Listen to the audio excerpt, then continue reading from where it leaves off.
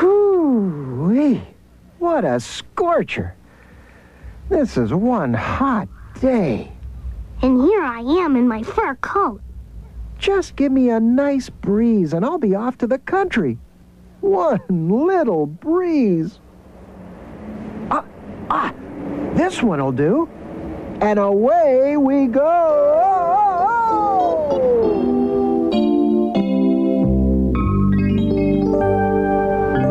This is the country, all right. Now, what do you suppose they're planting down there? Peanuts. This is a peanut farm, and the farmer's putting in the crop. A hot day like today is a good time for planting. The peanut is a very useful plant. It makes the soil richer by growing in it, not poorer. Peanuts aren't too fussy. They need fairly warm weather and a good even rainfall. Then watch them grow.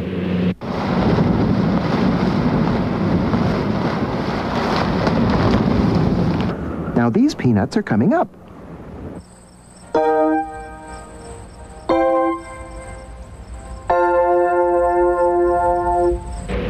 Yes, it won't be too long before this crop is ready.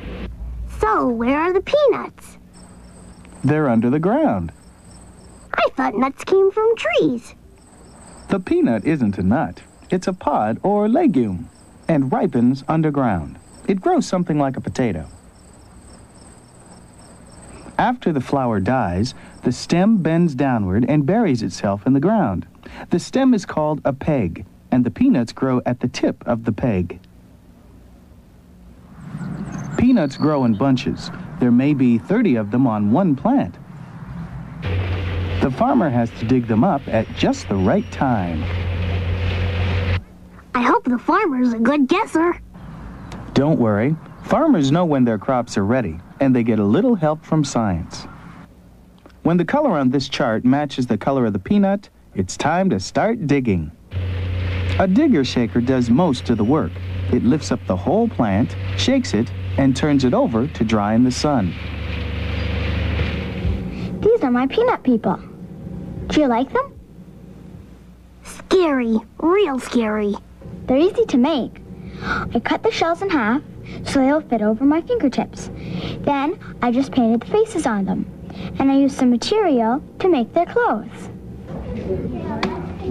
What is it? You can make all sorts of things from peanuts. They're easy to paint on. And a little glue holds them down on a card or piece of paper. Here's a peanut flower. And a horse.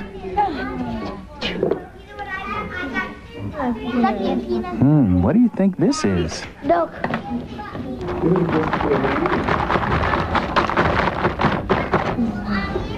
Doesn't anyone eat them? Sure we do. The other day at school, we even had a peanut butter party. A peanut butter party? Now you're talking. I don't know if we made up all kinds of neat recipes, and then we ate them. Sounds like my kind of party. It's simple to cut that. I don't know where to put this. Where are we supposed to put this?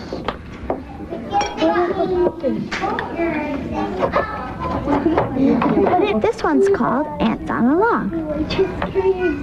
Looks like celery, peanut butter, and raisins to me. It is. Oh, and this one's my favorite. Bananas and peanut butter. You know how to have fun. Apples? Yeah. I like nuts. Oh. Melissa. What? She likes yours. We've been eating peanuts for thousands of years, but peanut butter is only a couple of 100 years old. In Haiti and Africa, they pound the butter out of the nuts, then spoon it onto bread and rice. Other people made peanut butter in a cloth bag. Shelled roasted nuts were beaten into a paste in the bag, and salt was sprinkled on.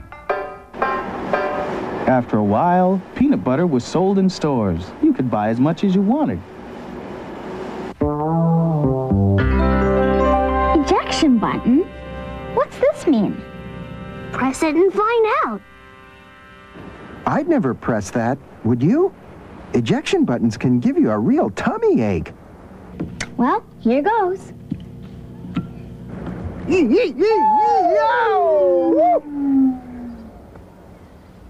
Where am I? What's going on? What day is it? What's that smell? Peanuts, I'll bet. Here's what happens to peanuts after the farmer digs them up. The ones that aren't so perfect will be used to make animal feed or soap. Others go into margarine or flour. Peanuts have hundreds of uses. The best ones are shelled. The skins are taken off by a current of air. These peanuts are being blanched or scalded in hot water to make them whiter. Some are roasted. The oven turns, so the peanuts are evenly roasted on all sides. This way, they don't get scorched or taste smoky.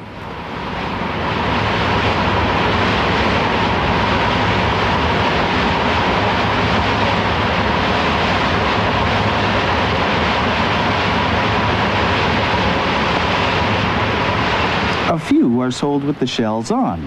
Moving screens sort them by size.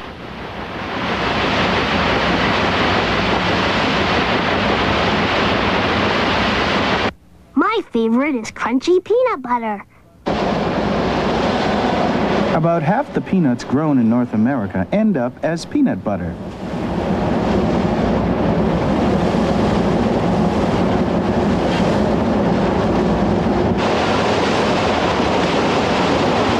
The nuts are shaken up and checked for dust, mold, and red skins.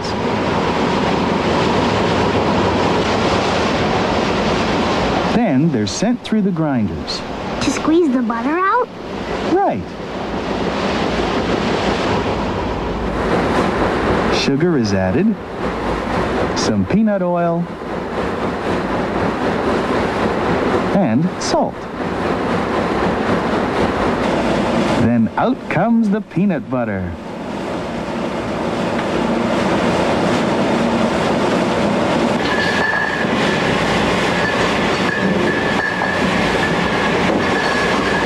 The jars are filled, then sent off to the supermarket.